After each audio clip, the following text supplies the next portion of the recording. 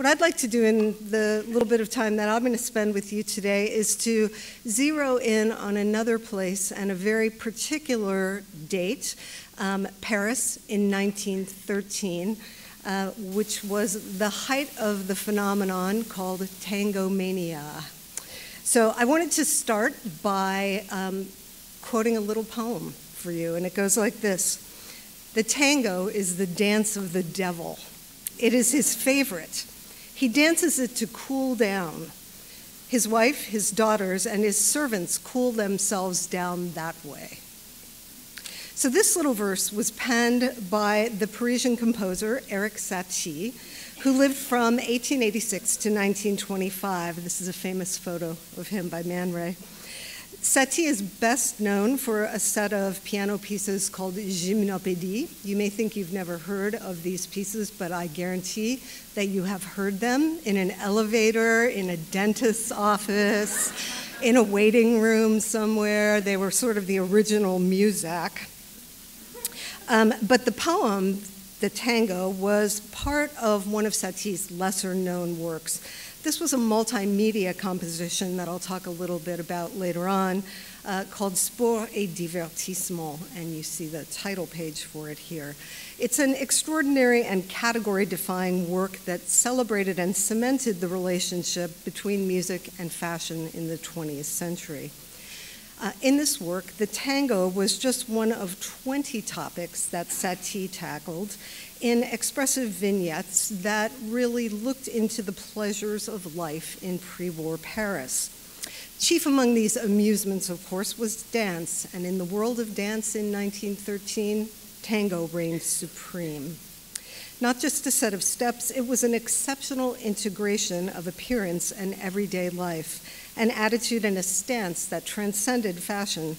Its ripple effects were numerous. In addition to motivating the creation of a new color, a sort of burnt orange hue, which just became known as tango, the dance prompted an edict from the city's archbishop, Monsignor Hamet, who in 1913 declared it, quote, offensive to public morals before forbidding its performance entirely.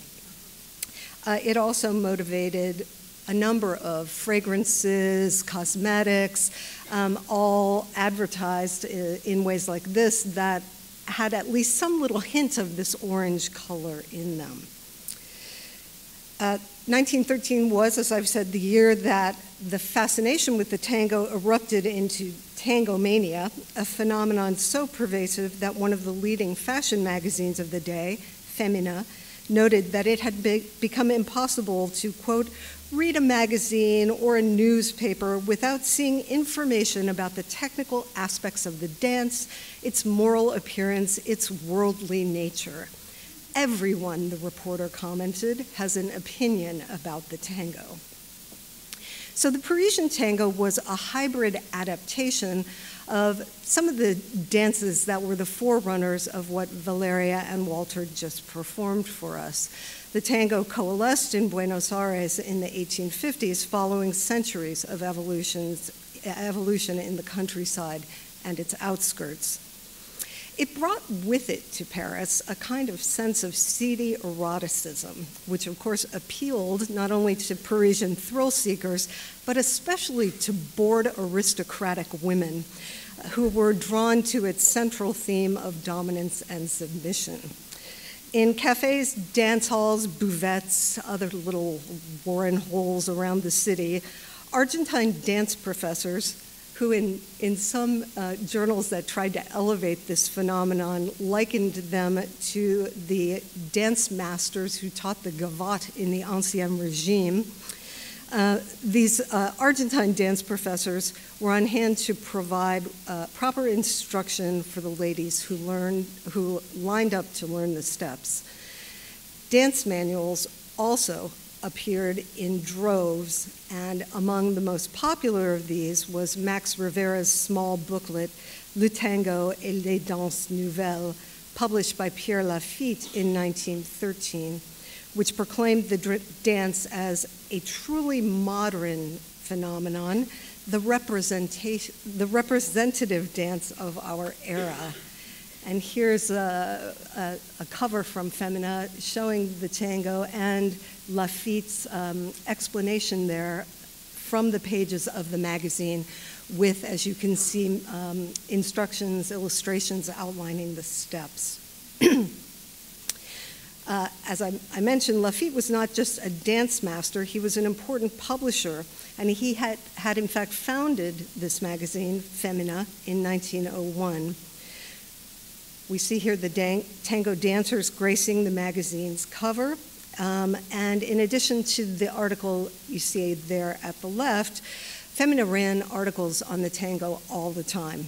By 1913, the magazine was arguing that the tango was not just an important dance, but in fact that it held an important place in French society, history, and high art. It even made the case that dancing the tango had changed women's bodies. So I quote from the article on this subject: "For the moment, at least, a wave of suppleness has come down on our fashions and lifestyle. The orientalizing look has thrown its undulating veil on feminine shoulders, and women walk the tango. What does that mean? That there is a rapport between the dance and this new way of walking? Yes, quite simply. What then is it about this dance, so captivating, so harmonious, that it has affected not only the dances in our salons, but even our way of walking? Is there something more personal, more intimate about the tango?" No answer to that question was forthcoming. Another Femina article put the tango in historical context. Again, I quote, "Dances follow the taste of centuries, changing like clothes and dresses. In the past, in our father's time, during the reign of paniers and high elaborate coiffures, slow dances were the only thing possible. And thus we had the graceful minuet, the elegance of the gavotte, and the passe-pied. Now the skirts are slit, at least at the bottom. The feet are free, and corsets have become simple belts. It is a new world." Shortly after this article appeared, the glance was ahead to the future and not back into the past of the panier, as the tango was likened to modern sports. Indeed, Femina deemed it, quote, "the most harmonious sport of all, since after all, doesn't it work all the muscles?" In the same issue of the magazine, the connection was made to the most famous dance troupe of the time, and we've heard quite a lot about them, Sergei Diaghilev's Ballet Russe, which had performed in Paris to great acclaim each year since 1909, presenting virtuosic dancers including Anna Pavlova, Tamara Karsavina, and Vaslav Nijinsky in works such as Petrushka, The Firebird, and here's some costumes for that, and The Afternoon of a Faun, all of which created excitement in fashionable and aristocratic circles. Femina's critic asked, "Didn't the Ballet Russe bring the maximum beauty to our sights and renew our aesthetic canon? I know that Nijinsky is far from being a socialite dancing the tango or the turkey trot," he argued, "but for an attentive observer, the two kinds of dance are linked." This photo of Nijinsky in costume for Scheherazade would kind of make you wonder what he would look like doing the turkey trot, but okay. The reviewer could not have predicted that within weeks the Ballet Russe would create two artistic scandals, one sparked by, in fact, a sports-themed ballet, Jeux, with music by Claude Debussy and costumes by Jean Paquin, one of the top Parisian couturiers of the time, and a second, far more well-known riot and scandal that erupted at the premiere of The Rite of Spring, with music by Igor Stravinsky, wearing the formal wear, and costumes and decors by the Russian anthropologist Nikolai Roerich, who is not wearing tails. Well, and you see here's some costumes and works designed for a costume from the Rite of Spring. While feminist writers argued for the tango's importance in French culture, its illustrators captured the streamlined silhouettes and sleek hairdos of the dancers and documented what was known at the time as the thé dansant, or the tango tea, the milieu of choice for tango-crazed socialites. Again, quoting from Femina, describing this phenomenon, they dance everywhere, at every hour, on any occasion, morning and night, on ice or during skating parties. In the past, tea time marked a pause in this activity. It was the last refuge. Now chatter and amusing gossip have disappeared. In the most rarefied establishments, the tables are pushed against the wall and the orchestra, abandoning its fantasies on Tosca or La Boheme, purrs instead the grizzly bear or the turkey trot, tangos and maxises that are far more or less Brazilian. Today's élégante, topped off with feathers and aigrettes, muffs in hands, flowers at the bust line, turn on the floor and forget the now defunct 5 à 7, the hour of the boudoir, of dreams, l'heure exquise. By the end of 1913, Tangomania had reached even the Académie Française, where novelist and playwright Jean Richepin extolled the social, political, historical, and cultural dimensions of the dance at the annual meeting of all 5 branches of the Institut. This is a caricature of Richepin there in his poetic mode, and an image from one of his plays, Le Minaret. Richepin had entered the Academy in 1909 and had great success with this play, Le Minaret, in 1913, which, as you can see, featured orientalizing costumes by Paul Poiret. In the lecture he gave on the tango at the Academy, he traced the origins of the dance all the way back to the athletic games of the Greeks. And he made a case for the tango as an inevitable part of history and a harbinger of a future marked with movement and excitement. He even followed contemporaries in citing the daredevil aviator Adolphe Pégot, who had perfected the aerial loop right around this time. He called Pégot the practitioner of le tango aérien. And you see there the loop-de-loop illustrated. This is a German postcard, but the photo of Pégot is just too good to miss there. And then this from another publication showing similar kinds of loops in a description of dancing the tango steps and showing the airplane movement.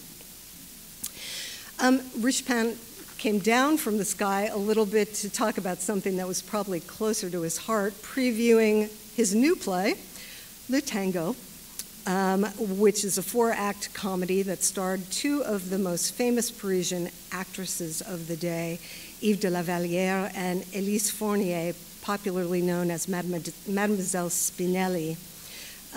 This is some magazine pieces on this new comedy, including an article about the play itself by Richepin and his wife.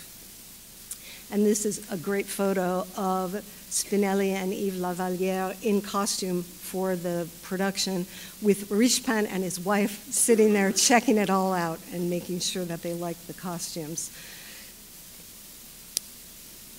Richepin summed up the whole subject of the tango for the Institute as follows. For us, the tango is not just a dance. It is above all a symbol, the symbol of the nouvelle mode, both for today and for tomorrow. The tango lover is certainly not the man who loves to dance. My wife and I consider him for what he is, a modern man, a man of 1913, who is consumed by the need to be active, to live, to refresh himself every day in all areas of the human spirit, the latest novelty. So, as you might expect, this vogue for the tango quickly spread from Paris to New York and to other US cities, thanks in no part to American fashion magazines. One of the most important of these was Vanity Fair, launched by Condé Nast just as the tango reached its peak of popularity. Nast published a regular column called The Paris Mode, which naturally linked fashion in the City of Light to the mania for dancing. And the tango tees, the thés dansants, were a particular focus of Nast's interest. As everything in Paris is exemplified in or leaves its mark on clothes, he had his commenter in Vanity Fair write, so the tango tees have necessitated the creation of new styles of dress, ones that could be worn on afternoons and yet not be too warm for dancing. Thus we have the tango visite, or semi-evening gown with a short skirt and, oh, so transparent, a bodice, a whisper, a breath of tulle, the filmiest lace. Loose enough to accommodate the sinuous steps of the dance, yet suggestively revealing the body, the new tango gown set a tone for movement in dress that shifted away from tailored formality and toward a coquettish delicacy. The styles illustrated in Vanity Fair over and over exemplified this, and there's a particularly good one, which unfortunately I don't have an image of, called What You Shall Wear to the Tango Tees. But what was described was a gown elaborately beaded with turquoises, which would clearly be seen to advantage when the wearer was engaged in the motions and the emotions of the dance. That's how Vanity Fair summed it up. The tango tees caught the imagination of composers and producers of sheet music. Here are just two examples that give you some sense of the style associated with the tango, and also, again, with this pervasive use of the color orange. And this rather famous image by the caricaturist Sam, also from 1913, gives you a glimpse. So by the end of this year, the year 1913, the tango tees and the gowns they had inspired were so formally identified with French style that there was really no distinction. Again, quoting from Vanity Fair and its critic, "An eternal tango is how a witty American epitomizes the life of the French elegante of today, and very accurately too. Does the Parisian play bridge? Oh no, she tangos. Does she ride, drive, or pursue any of her accustomed pastimes? Indeed, she does not. She tangos. She tangos afternoon, evening, and night until the wee small hours have long passed, when she hies at home for a brief beauty sleep so that she may be up and going again and again. Paris is entering upon a period of luxury and elegance unequaled since the 18th century." One assumes that's thanks to the tango and the energetic Parisian who keeps it all going. By the beginning of 1914, then, the tango's place was secure in fashion and in society, on stage and even in intellectual circles. But the dance was not really accepted in the realm of so-called serious music. That sheet music that we saw was for popular use and home parlor performance. And this brings me back to Eric Satie and this work I mentioned at the top of my talk, Sport et Divertissement. The work itself is very unusual. It is an oversized score measuring about 17 by 17 inches. And in essence, it was a kind of musical adaptation of a fashion magazine, complete with up-to-date illustrations depicting the latest style. This is the table of contents for the work, and you see that it includes 20 topics, each of which was developed into a kind of multimedia composition, and each one of which describes a pastime or diversion of contemporary Parisian society. You see these range from real things, real sports like yachting and le tennis, to things that are more like social sports like flirt and le tango. or even engaging in a picnic. Each subject in the work is represented by a title page with a small design encapsulating the topic. This is ocean swimming. The reverse side of this page contains Satie's score, which combines music and texts. So this is the one for swinging. You can see that also that this isn't in any way a conventional printed score. It's done in Satie's own hand-drawn calligraphy. You also note that there's a little text in between the staves of the musical score. This is not meant to be sung. There's a varied opinion on whether it's supposed to even be pronounced at all. My opinion is that this was meant for a very intimate performance and where people were gathered around the piano and would have been looking over the shoulder of the pianist to really be able to read this, but that's up for debate. And the page facing this score in the album, sadly this isn't a very good image, but you get the sense. It includes a full-page color reproduction of the topic. Even the work's title, Sport et Divertissement, originates in the fashion milieu. That phrase was widely used as a slogan to attract upscale tourists to trendy resorts, and it appeared in advertisements in the same fashion magazines that wrote all the time about the tango.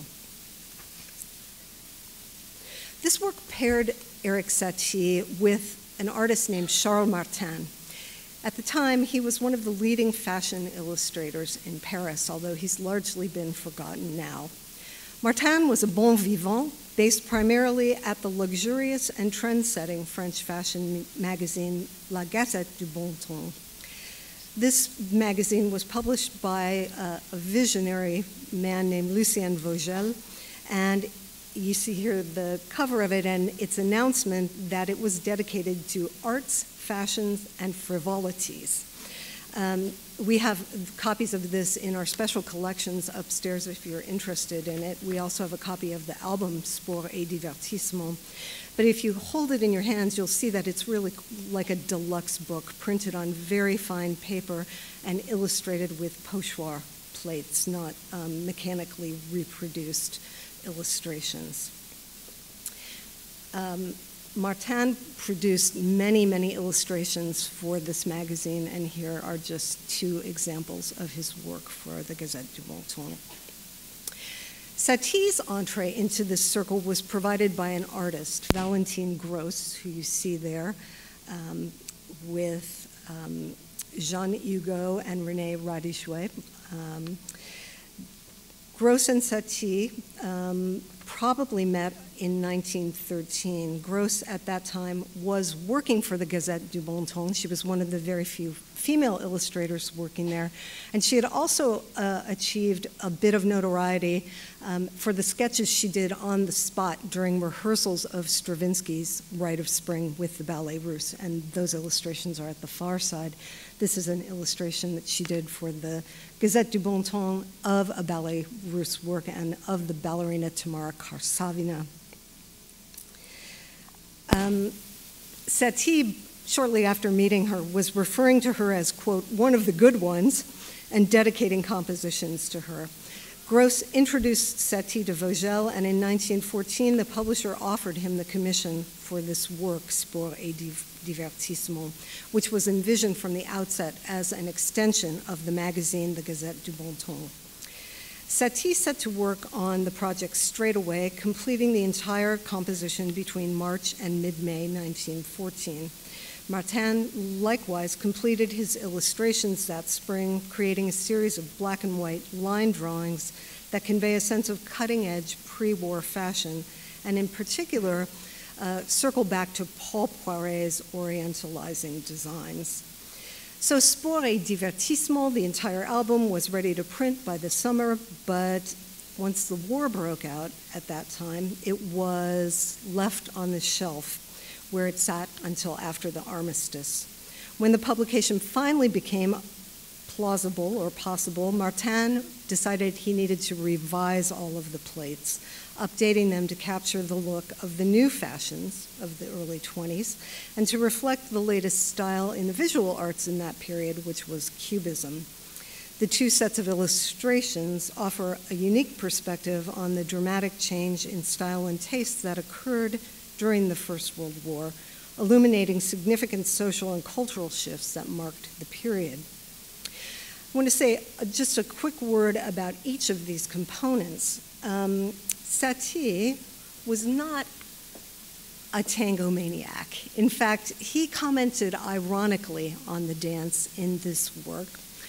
You see, he has a smirking little aside there in his title. He called it Le Tango Perpetuel, the never-ending tango, and he put a repeat sign down there at the bottom, along with one at the top, to suggest that you just play it on and on and on and on and on. I have to find my right page. He also included a directive to the performer up there under the first repeat sign, saying that the piece was to be played moderately and with great boredom. The music itself is a tame rendition of the dance, nothing like what we heard earlier. It softens the tango's characteristic rhythmic pattern, and the entire piece is to be played at the same extreme dynamic level, pianissimo, as quietly as possible.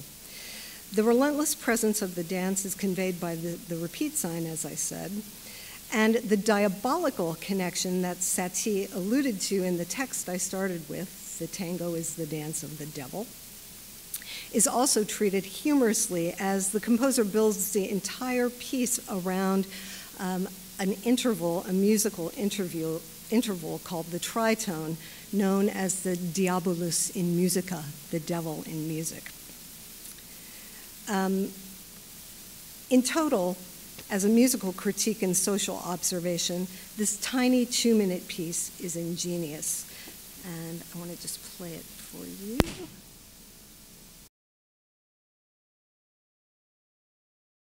Okay. So that would go on for some time. That is Marielle Lebec playing, and maybe she just can't play in a way that makes her seem bored. She's such a lively performer. But that gives you at least a little flavor of Satie's approach to this. Martin was not bored by the tango at all when he first took it up in 1913. So this is his original illustration. You can see that it evokes the tango's Argentine roots very clearly. The swarthy male dancer up front wears spurs, chaps, a cape, and a hat, as well as a gun on his belt. Two Argentine musicians, one assumes, simply attired, bend over their instruments in the back, and that they are a guitar and another stringed instrument that is probably a banjo.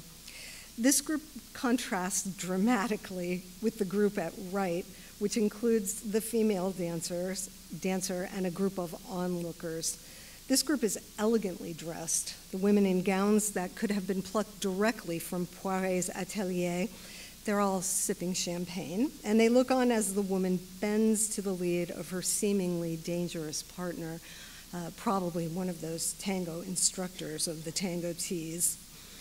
The link between the fashion press and Sport et Divertissement is further confirmed by the fact that this same illustration was reproduced in the June 1914 issue of Vogue magazine, with a caption noting that Martin brought, quote, the native tango, booted, spurred, and with hip armament, into play in a Paris restaurant, creating for the ladies present a delicious horror. By the time that Martin revised the image in 1922, obsessive tangomania was a thing of the past. The dance, though, remained popular in part because of its representation in the 1921 silent film The Four Horsemen, which catapulted Rudolph Valentino to stardom. While the film's historicizing portrayal of the dance was still seamy, in practice the dance had become stylized, and Martin's plate seen here for Sport et Divertissement reflects this transformation, presenting two sophisticated and decidedly non-exotic couples engaged in a highly refined version of the tango. The erotic sensibility that permeated the original illustration is missing. Postures erect, arms held high, these dancers are marked by their detachment from one another rather than by an intense embrace. And their body positions and blasé facial expressions suggest boredom rather than excitement. Heightening the sense of society chic, the Argentine band has been replaced by a clean-cut American jazz trio consisting of a pianist, a black drummer, and a vocalist, suggesting that the heat of the tango had dissipated and the truly stylish had moved on to newer steps. So that's a little glimpse at 1913 and the tango. I'd like to bring Valeria out once again to broaden out our picture and say a few things on her own. So welcome back. Thank you.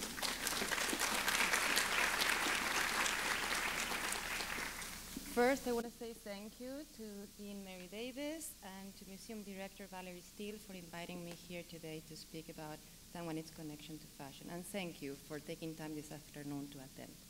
So as for tango and fashion, and I will be brief, the attire of tango is intimately connected to its history and themes. Tango is traditionally a dance where a man dances with a woman close embrace, and he leads. And it arose in Buenos Aires, where gauchos, blacks, and immigrants jostled in at the turn of the 20th century. Displaced to the outskirts of the poor neighborhoods and thrown into a lawless mix, where the population at that point was double, the immigrants double the nationals. And also another interesting information is that by some accounts, men outnumber women 3 or 4 to 1.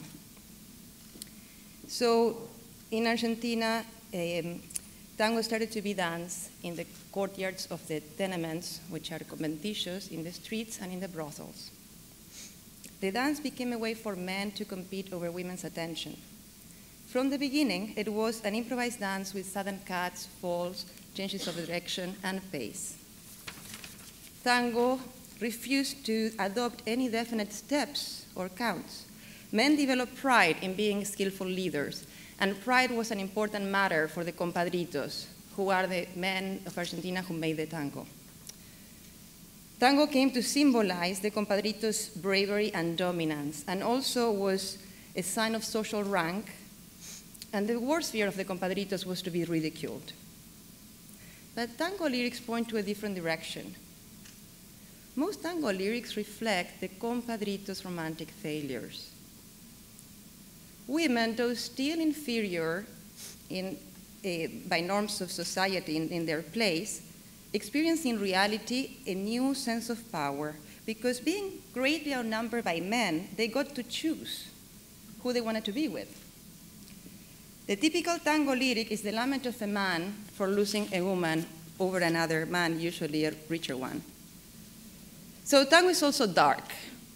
Enrique Santos Discépolos, which is an Argentine composer and dramaturg, once described tango as un pensamiento triste que se baila, a sad thought made into a dance. Tango dancers frequently wear black. In the dance, the role of men and women are completely distinct. And that is absolutely represented in our fashion. If relations between men and women can be described as war between the sexes, we could say that in tango we dress for battle. Men wore suits with padded shoulders to look more powerful. They wore hats which shielded their eyes. Their pants were often striped to better show the movement of their legs, and they didn't have cuffs because they were afraid that the women's heel were going to be trapped in them. And still, I have experience, so I know it's better if they don't wear cuffs. It is said that the traditional lengue, which is the white handkerchief the compadritos wore around their neck, was there to disguise the not-so-new collars of their shirts. Also, they used to carry a handkerchief, which they placed in their left hand, so that the their sweat wouldn't be felt by the women's right hand. Women's clothes play with the alternation of hiding and revealing, like our tango walk, which requires us to collect the legs and quickly reach from inside and collect again. I see the deep slit and the high heels as the epitome of femininity as threat.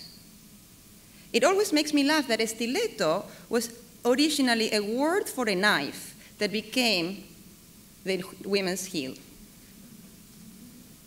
But heels also change the silhouette of a woman's body by accentuating her curves, and most importantly for the dance, they make us quicker because we perch forward, ready for everything and anything.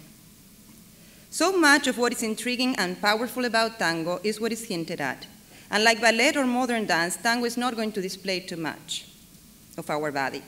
A tango skirt is never a miniskirt. For a female dancer, her front is her back. And so tango dresses are to be examined from behind.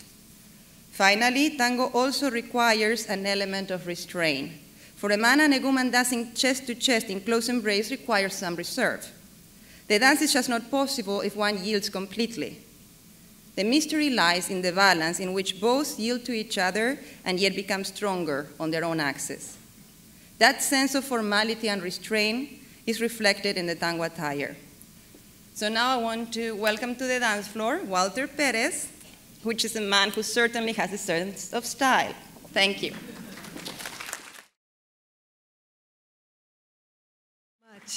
We have some time for questions. If you have questions for any of us, we'll be happy to take them. Maybe these guys would like to catch their breath for a second.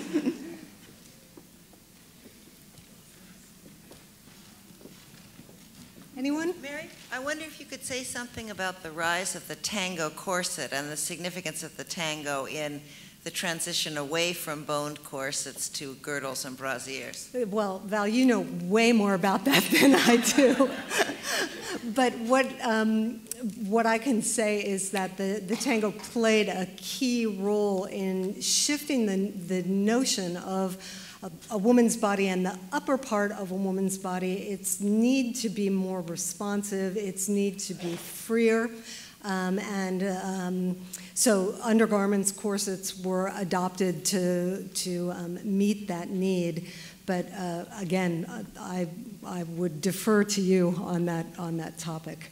It was an important moment overall in women's fashions, not just because of that freeing of the bust line or reshaping of the bust line, but also in terms I mentioned of the slit in the back of the skirt to free the legs more.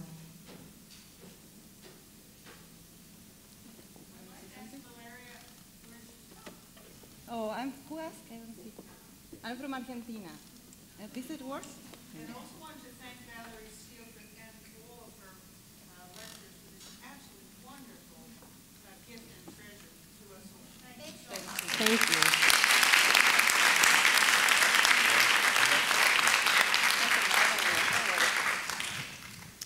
Hi, my question's for Mary. I was really intrigued by what you described as this sort of bored housewife phenomenon. And instead of reading 50 Shades of Grey, they decided to go and take up tango. And I was wondering if you could say a bit more about that, this idea of boredom and then doing something a little bit subversive, and sort of what sort of role did that have with the women's movement and everything? That's a really good question and a very big question. One of the things that you find, or that I found in the course of my research, was that people lamented this loss of quiet time and a time for ladies to get together and just talk, or in some cases to go riding. I've come across long discussions about that now no one's going to the Bois de Boulogne to ride. There was always a convention of doing that in the morning, but apparently also it was practiced in the afternoons, and the tango teas pushed that out of the scene too. So, I mean, if you think about it, the option of sitting somewhere, taking tea with your friends in your tea gown, in a quiet salon and talking about literature or playing a card game, versus getting dressed up in something racy and going to some little cafe or cabaret or something, and being able to dance and drink champagne and have a couple of hours before your evening started where you were essentially having a really good time. It seems like it would be pretty appealing. The larger question about feminism and liberating women, I think that gets quite complicated by the way that the First World War enters into the picture. So by the time you come out on the other end of that, the scene is completely different. And the tango teas as a phenomenon largely disappeared during World War I. They came back, but... Anybody else for our dancers? Were the moves always as dazzling and as flamboyant as you just did now, or did the dance evolve from a simpler form? Yeah, the dance evolved, and in the beginning, so I think I also want to make the distinction between what happened in Europe and in Argentina. So Europe took a flair, a flavor of what they saw in Argentina and developed it further into what became the ballroom tango, right? Which is almost like you cannot recognize the familiarity too much. But in Argentina, it went from very poor neighborhoods with a black influence and also with a sense of something new that they were doing. Because also in my research, what I found is that they really had a sense that they didn't like, they started with the habanera and the chotis and all of that, but the music didn't play for what they were doing. It's almost like the dance pushed the music, because they were doing all these sudden changes and all these more enclosed and more crouched. So in the beginning, the dance was a little bit more crouchy forward, and from the beginning was very chest to chest, which was a scandalous part of that. What happened, like the big era of tango was the 40s. And then, so there was, the 20s was, but then, so there's the old Guardia Vieja and Guardia Nueva. We will just say that the 40s, like the time where tangos became orchestrated. So tango, after it was successful in Paris, there was a new recognition in Argentina. I think also linking with women and stuff, the fact that it was associated with brothels made a big part of the society, mostly the women of middle class, stay completely out. And then, but it also was something in the street. So the neighborhoods, the small clubs, where the family went all together with kids, with the grandmother, it started to be more of a familiar thing. And the orchestras started to make a lot of money. And so it became a business. With all of that, the salons changed. So then they started to have good floors, wooden floors, not anymore patios, so the footwork changes. Because now they can pivot better. Now there's more etiquette. So there's a good side of more investigation on the dance. Turns start to happen, like the man start to do turns, which are called molinete, we still dance today. And the dance became more sophisticated into its analytical development. Like it really, like now we can do this to the right, we can do it to the left, we can reverse the roles, we can try it with the other front to back, you know. And then shows, it was more commercial, so trying to look for the flair.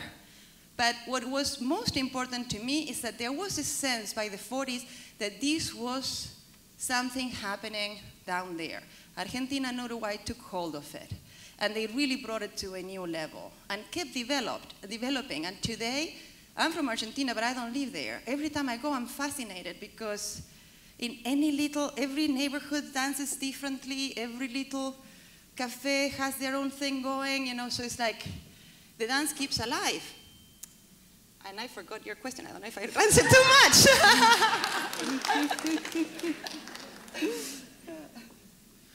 I was just curious, when you were doing your research, did you find a lot of different publications talking about tango in Paris in 1913? Or was it more, I know the person who was the direct publisher was sort of promoting it. Yeah, it's everywhere. It is in theatrical magazines, it's in women's magazines, it's in the newspaper, it is in intellectual journals. It's hard it really actually is hard to find some sector of the publishing world that doesn't care about the tango. Well, thank you. All of you were amazing, and it was such a great presentation. Thanks. You said everything I wanted to say. I think the concept of the teas in Paris, when it was reintroduced, the tango in Argentina, it turned into, as you said, all the neighborhoods with, I think they're called tango clubs or whatever. They're during the day, people dress, not as elaborate, but people do dress. And it's everywhere. Even the children tell you about it. Did you know, if you're a tourist, did you go to the tango club? It's everywhere in Argentina. Well, then happened the 60s, the 70s, and parents like mine completely were like, oh no, tango, it's so machist, oh my God, like snob about it, and they were looking at other currents that of the 60s, and so rock and roll became big again, and so in my city, when I started to dance, so the tango went up and down. Very popular, dictatorship down, nationalist popular, then down, then other currents, so it has been, but there is also always the undercurrents that kept it. So when I started to dance, it was like, what is this? It was like getting into a dark alley that I wasn't introduced to openly. I was kind of sneaking in, and it was at night, and me with my dance studies all the time, on time in the morning, and then going at night and seeing all this, was attractive, I have to say. It stayed in my mind. But so depending on the times, and not for everybody. For my family, it wasn't something that we would do in the clubs. But many families went on to the club. They do sports, they drink something, they eat something, then they go home, change, and come back to the same spot to dance with each other, to the entire neighborhood, and that's beautiful. Unfortunately, I didn't have that. What about you? Thank you. Thank you.